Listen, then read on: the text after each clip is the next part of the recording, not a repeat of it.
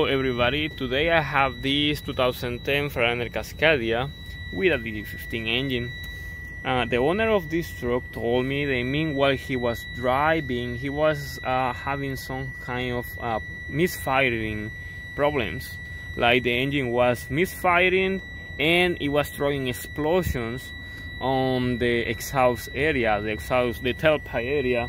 He heard that meanwhile he was running, and there was not a specific cut. The engine was, running fine, but it was misfiring, like shutting down for a bit, like almost shutting down and then coming back to life. He said that this truck was having these kind of problems. So I hooked the system to the computer to check what is the problem. Usually when you hear then there is a misfiring going on with the truck, you expect to see like injector malfunction or wiring, you know, something related to the injectors. But in this case I'm gonna tell you something different, because that is going to be the problem that this truck had. So if we look at the codes, we have different codes over here, engine codes and cabin computer, the CPC, this one right here. So we have this code over here, then it's related to the emissions, but that is not going to cause explosions in the exhaust area. That is only for regen problems, so it's going to tell you that there is a regen. So we have many different codes over here about other things. See, fan requests missing. For some reason it's telling us that the is missing, probably the AC pressure switch is not working. But anyway, we have this code over here. We have one code, this one, the ECN, no complete main power panel fluffing, and we check the date, and this one is older, you see. So that means that this one is not happening lately, because we are right here. Let's see what's the date today. It is 8/19, so we have to check a code and it is within the date. And we have this one, and you see it is 8/11 right here, so that means that it happened lately. So you see it has this, and it says the battery possibility error or Cascadia main battery switch off while key on, which means then the key was on over here, but the power wasn't getting delivered directly to the computer, and this can cause explosions and stuff like that, because the battery gets shut down.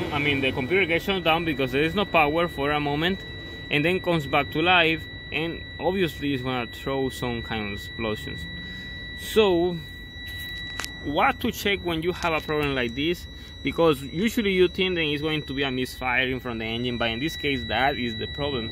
So what do you have to check when you have a problem like this? It's pretty simple.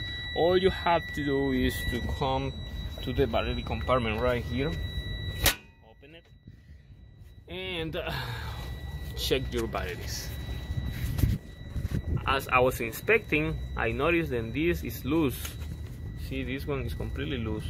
See, this one is completely loose.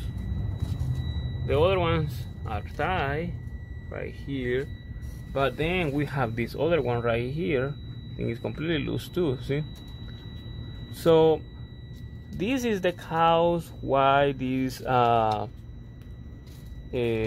truck is throwing these cuts, because the batteries are loose. That's all. We just need to retie the batteries, and that will solve the problem. Probably too, it can be possible that one of these batteries is weak too, because or one of these batteries is getting drained, is not getting enough charge, and that's the reason why it's happening. Because let's see, we have two, well, we have separate, so it could be something like that. So also you can check this one right here, these fuses. In this case this is an older Cascadia, but for a new one you have the PDMB, something like that, and goes in the front. It's completely different than the old ones. But anyway, so I can clearly see what is the problem with this truck. So I just wanted to show you that. because it is a completely different problem on this one that can cause can cause explosion, and you can get confused, and the injectors are bad, then probably the air filter is bad and the fuel pump is bad, but you have to check for this hot freeze before replacing anything. It is just based on experience, and that way you can save a lot of money and your customer can be happy, or you, owner of the truck, you can save a lot of money as well. So I guess this is all I have to show you. It was just a short video about this problem right now. Besides all that, I guess this is all I have to show you. And if there is anything else to add, probably I'm gonna do a different video telling you about it.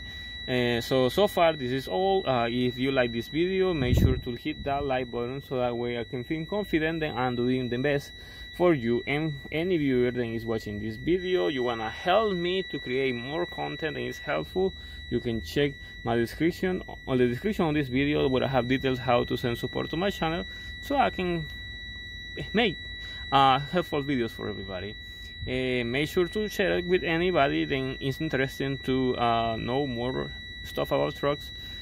Subscribe to the channel is very important, and follow me on Instagram if you want to see different content that I'm doing as well. Thank you.